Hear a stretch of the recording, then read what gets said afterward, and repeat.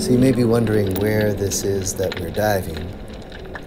We are diving in the city of Kobe, which is not far from Osaka, and we are diving in the section of the city called Suma, and the pier that we're diving is Suma Fishing Park.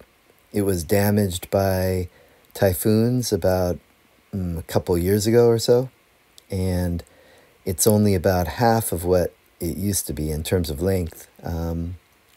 And the section we're in is the tetrapod section, the western part of the tetrapod section, and that is where you can often spot eagle rays. So I'm labeling it as Eagle Ray Point.